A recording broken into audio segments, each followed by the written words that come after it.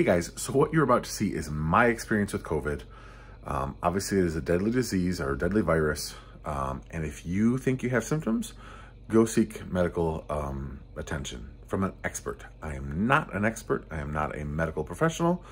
I am just giving you the information that I have received from my medical experts, from the doctors and the nurses and the people that did the testing. I am giving you that. So this is not in any way giving you medical advice. It's just telling you what my experience has been and what I have gleaned from that. So without any further ado, let's get on with the video. Hey guys, my name is Jeff and I am the Homestead Dad, and I wanted to talk to you a little bit about my experience with COVID. This is not going to be a video about wearing masks or not or anything like that. It's just going to be what my experience was with COVID, what my symptoms were, how long it lasted, and my experience with testing. So both my oldest son and I were exposed at the same time on October 29th. And we were made aware on, I think, October 31st, on Halloween, that we were exposed to someone who was COVID positive. And the person that we had been around on the 29th, started showing symptoms on the 30th, had a fever, did not feel well, got tested and was positive, and then, or had the rapid test and was presumed positive because of his symptoms. The PCR test ended up coming back positive as well. So Saturday the 31st, Jacob and I went and got tested. We both were just kind of feeling slightly achy. Not a lot of symptoms, but we wanted to kind of know if we had COVID. So we went and we got our swab, and we didn't get the rapid test. We just got the PCR test. And then we started waiting. That evening, that night, both Jacob and I had a fever and chills, and that kind of just lasted over the night.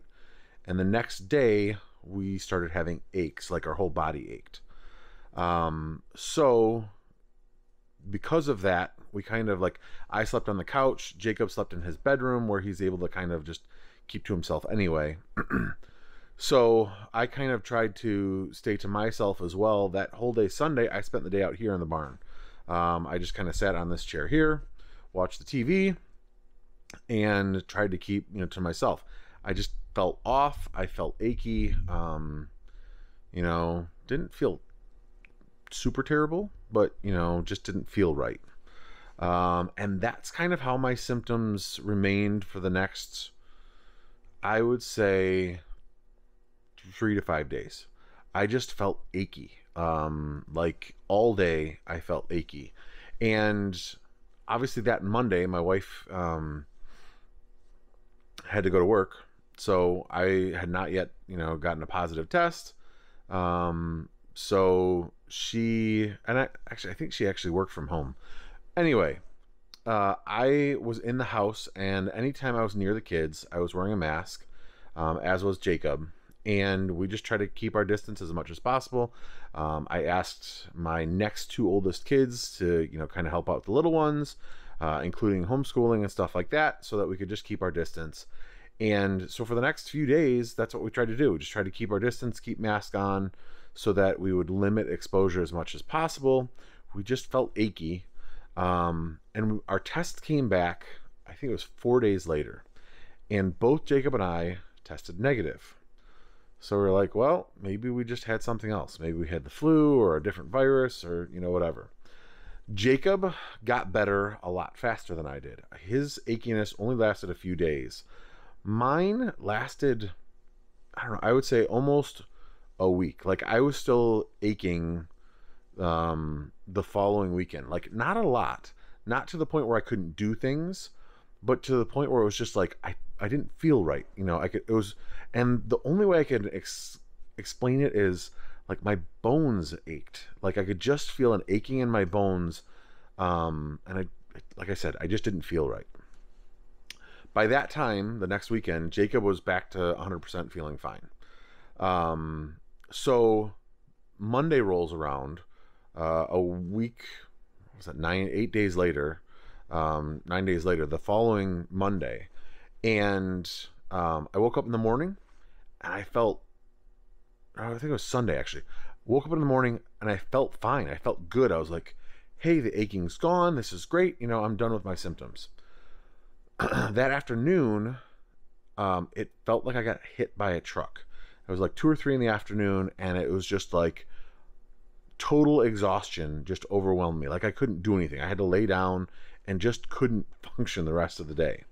Next morning, I woke up and I felt fine. I was like, awesome. Maybe that was it yesterday. I'm done. Same thing. The next day, and in fact, it was worse the second day than it was the first day.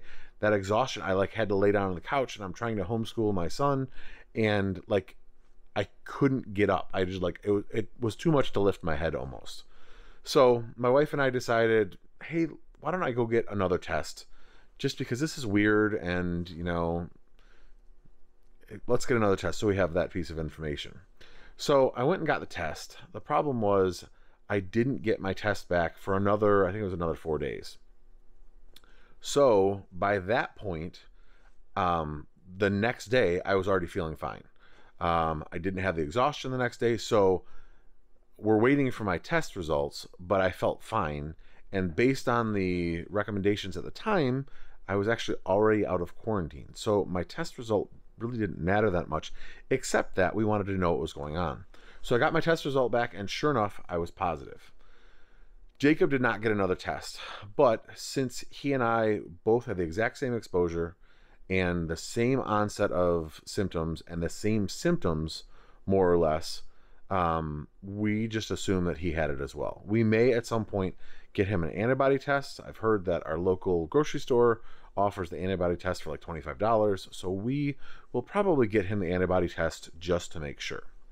So, like I said, I got my result back, but I was already feeling fine, and the recommendation at the time was 2 weeks of self-quarantining from your exposure to a positive person, or 10 days from your onset of symptoms. It both ended up being about the same time, which was the 10th, which is when I got the test, and then I was fine after that. So, and it was also, I think the recommendation is, as long as you hadn't had a fever for 48 hours and your symptoms were getting better, you could then be out of quarantine, which I was fine and didn't have a fever. So, funny part was, my primary care doc got my result back, and he's like, hey, you have to do X, Y, and Z. He left a message. And so I called him back, and I was like, actually, this is what happened. This is when the symptoms had started, and I no longer need to be in quarantine. He's like, cool, as long as you know. So in the meantime, nobody else had really gotten sick. It was just Jacob and I. I think actually like 9 days after I gotten it, the first weekend, our baby, who is like 1.5, had a fever in the night. Just, it was hot, sweaty. You could tell didn't sleep well, didn't feel well. The next day, slept the entire day, which is totally not like a 1.5-year-old. Like, he normally is all over the place. He literally just, like, I put him on my stomach and he slept all day long. But the next day was fine. So it really didn't matter to us. We weren't going to subject our 1.5-year-old to having a swab stuck up his nose, because based on my positive test result, the rest of the family had to quarantine for 14 days as of my last day of symptoms. In the meantime, my wife had gotten symptoms, and she went and got tested. So what we think happened with me, let me take a step back for a second. What we think happened with me and Jacob and our first negative test was that we had gotten tested too early. The recommendation, as far as I know right now, is to wait 5 days past your encounter, with a person with positive COVID test, or 3 days after your symptoms. Well, we got tested 3 days after our exposure, and really, we were on the first day of our symptoms. So we were probably 2 days too early. And I think that makes a big deal. I think people need to know that more, because if you go out there and you get a test on your first day of symptoms or a day or two after you're exposed to someone with COVID, the likelihood is that you will get a negative test. And the reason that this could be a problem is you might be one of those people who doesn't get any symptoms, and you think you're negative, and you go about your life, and you could, expose a bunch of other people because you think you had a negative test. So people really need to know you need to wait 5 days past your exposure to someone or 3 days after your symptoms start in order to get tests. So afterwards, my wife started not feeling well. She kind of just felt exhausted. I don't know that she had the fever per se, but she got tested because for work, she needed to have, she needed to know whether or not she should go in or not. Test came back negative. But we just were like, this doesn't make any sense. She got tested again, still came back negative. So who knows? And that's part of the hard thing for our family is you hear about how virulent this virus is, like how much it spreads, but to our family, it seems like Jacob and I were the only ones who got it, and possibly the baby. We won't know unless we were to get an antibody test. But everybody else, I suppose they could have gotten it, but none of them showed any symptoms at all. So, yeah, that's our experience with it. Jacob and I were very lucky. We had very mild symptoms, just the one night of fever and aches, or, fever, chills, and then aches. I had it longer than he did, which makes sense because based on everything they said, older people get it, more severely than younger people. He's 16. He seemed to bounce back in literally just a few days, whereas it took me like that 10 days to get back to totally normal. I did have one night where I woke up and I felt like I couldn't catch my breath. I just felt like I couldn't get enough air into my lungs. But that lasted like 5 or 10 minutes and then I was fine. So if there's one thing that I would say is, if you are exposed to someone, wait 5 days. Don't go get a test right away. And if you start having symptoms, don't go in right away. Wait the 3 days, because I think that's how people, I have a feeling that's how people are spreading it right now, is because they go in early, they get tested, they get a negative test because they haven't developed the viral load, and they think they're negative then, but they just, got tested too early. So that's my experience. Like I said, I know this is a very deadly virus. We have a friend whose dad is in the hospital right now.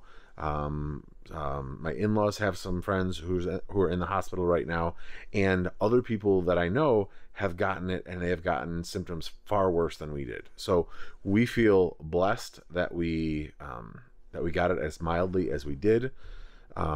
It's one of those things where I kind of feel like, hey, great, I've gotten it, I'm done with it. Based on everything they're saying, I should be, immune for at least 5 to 7 months, if not years. But obviously they need to do more studies on that.